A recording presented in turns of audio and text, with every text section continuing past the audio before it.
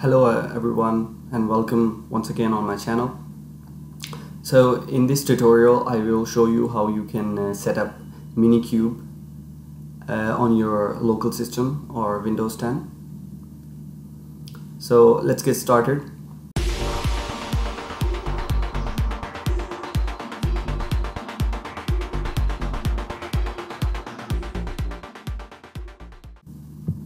First step is just search minikube setup in Windows 10 and click on the first link. Here are some prerequisites to install minikube. So you will need 2 CPUs, 2 GBs free memory, 20 GBs of free disk space, internet connection, and a container of a virtual machine manager like Docker, Hyper-V, VirtualBox. So in this tutorial I will show you how you can install minikube, and we will use minikube through a Docker machine. So first thing, if you don't have Docker on your laptop or your local system, so first install it. For installation, you just search Docker desktop for Windows. Here you will find the first link. As you can see here, there is a link for download Docker desktop. So just simply click and the downloading has been started. So in my case, I already have a Docker on my system. When you have done your installation, for check the installation completed or not, simply open your CMD, and here you will search Docker version. Here you can see I have a Docker version of 20.10.21. So I am now ready for install minikube. So please make sure first that Docker is installed on your system. After that, we will able to install minikube. So the process of install minikube is very simple. If you are using Windows, it will by default selected all the. So it is also available for Linux and Mac OS. So as I told you that we are installing minikube on Windows, so it's by default selected. So there are 2 methods to install minikube.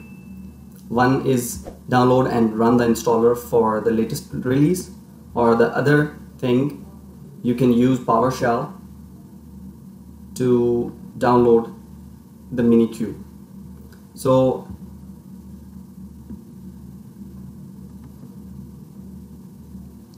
I will download minikube through PowerShell.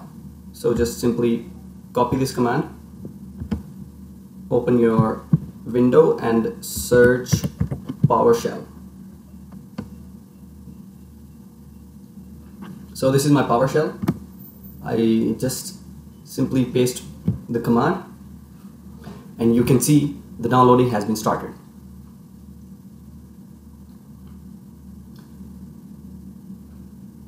And if I just show you where it's downloading in my C drive, and here you can see the folder named as minikube.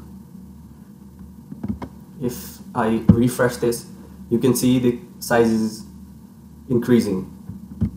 If I refresh once again, you can see the size is increased.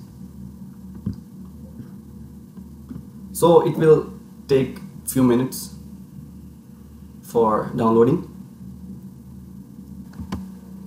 Now you can see our installation has been completed.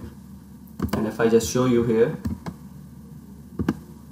this is our minikube.exe file, which is in my PC and local disk. And here in local disk there is a folder or directory named as minikube.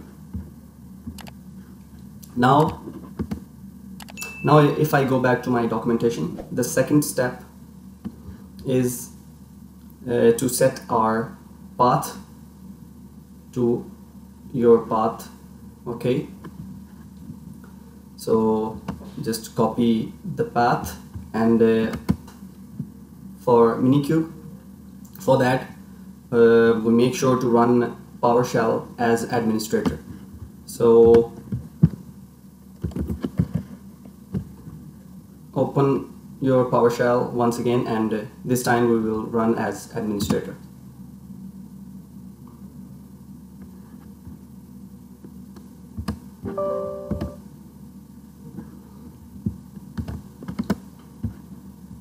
And here we will paste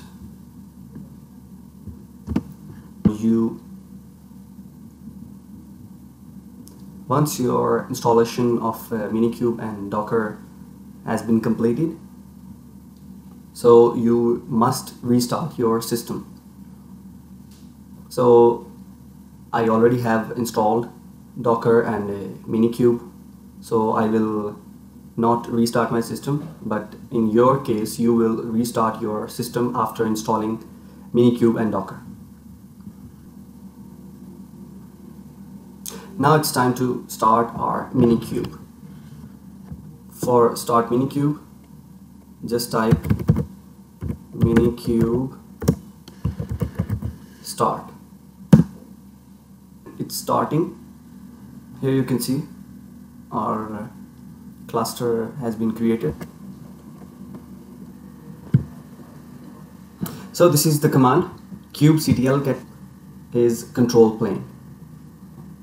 So this is it for this video. Hope you guys enjoying that tutorial. If you have any questions, please let me know in comment box, and I will also put the links in description for installation of Docker and minikube. So thank you so much, and don't forget to subscribe my channel. I will see you in next video. Thank you. Bye bye.